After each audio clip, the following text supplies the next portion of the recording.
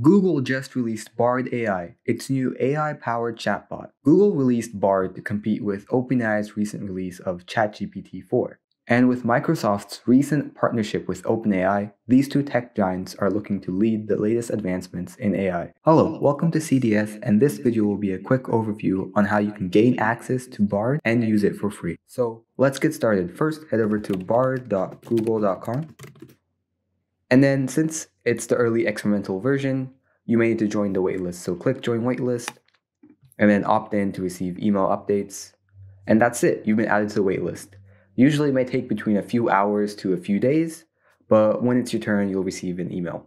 Now let's further explore Bard, including similarities and differences between ChatGPT. As you can see, it has a similar UI where you enter a prompt.